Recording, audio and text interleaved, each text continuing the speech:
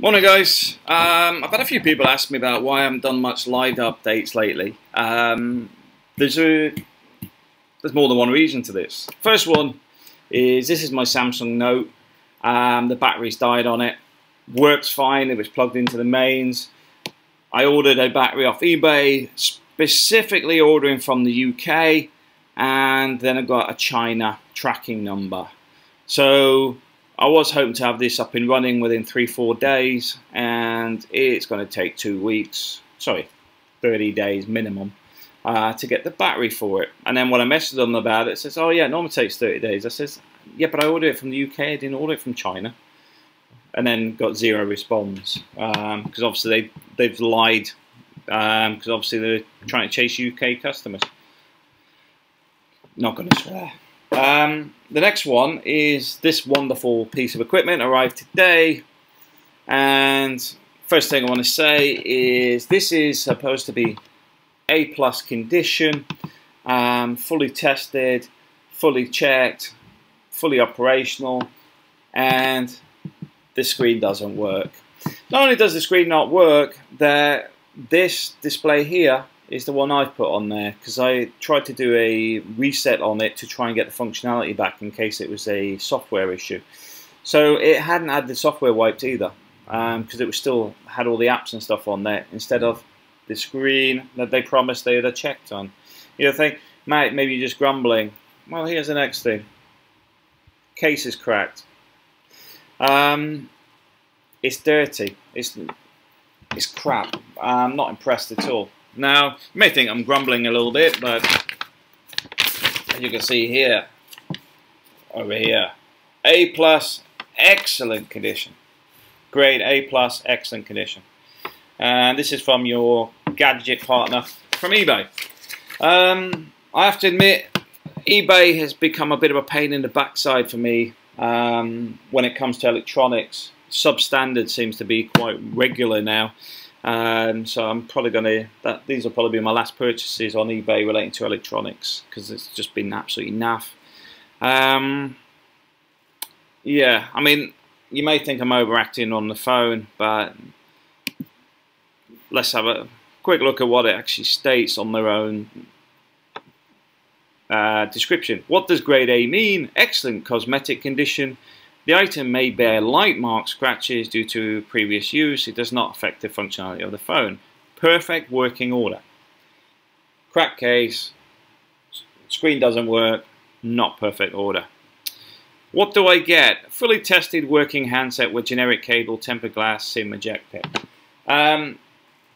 Doesn't work, so it wasn't fully tested. And I did get the little pack thing here, unopened, because it didn't get that far, because it didn't work. It's fully tested, data cleared, and will be packaged nicely and safely. No, it wasn't. First thing I want to say on that is it wasn't fully tested. As you can, it had the other stuff already on there. The app's already set up, but you hadn't tested the screen. Safely packaged. It was bubble wrapped, just the phone in here. This is quite a large box for a phone. So rattling around is very, very, very easy.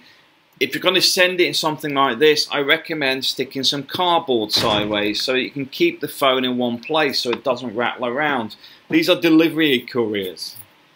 They don't treat it like it's porcelain. What else have they got? 30-day money back guarantee, yes. And it cost me £11 post this back. But more importantly, I'm stuck with another phone, without a phone, for another 30 days. Because it's going to take 2 weeks to go back, then however long it's going to be for them to sort it out. I don't want the same phone, I want a new one. And then send it back to me. No power plug. You do get one of these little USB cables, which is fine. Does the job. Not really fussed on that, no issue with that. But so far, not impressed with it. Yeah, and that's basically why I can't do live chats. I've got no phone for it.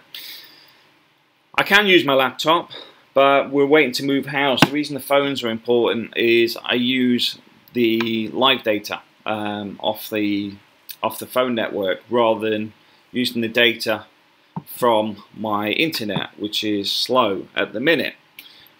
We're signing a contract for the new house very soon, so I'll be moving from the internet we have here to a 50 to 100 meg connection with at least, I think it's at least 5 meg up. So the connection is going to be phenomenally different to what we currently have. But I'm really, really annoyed about this.